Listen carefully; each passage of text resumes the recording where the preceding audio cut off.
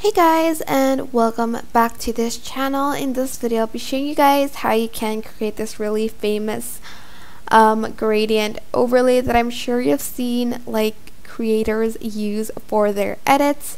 So go to library and add in this white overlay, and I'm just going to use this 3:4 aspect ratio, but you can choose any that you want. Then I'm going to add in this black overlay on top of it. And then I'm going to rotate it 90 degrees, and I'm going to kind of scale it.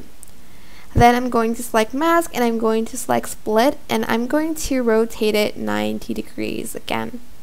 I'm going to then use this tool, or you can use this tool here, to feather out the black overlay to create a gradient. I'm going to fade it up to 100%. And I'm going to bring this down just a little bit like so. And then I'm just going to select both, and I'm going to select create compound clip by right clicking it.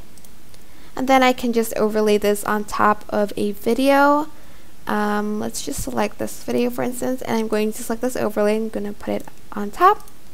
Then I'm going to go to basic blend mode, and I'm going to select overlay, or you can choose any that you want, and adjust the opacity a little bit here like so. And that is basically it really. I hope this tutorial was helpful for you guys.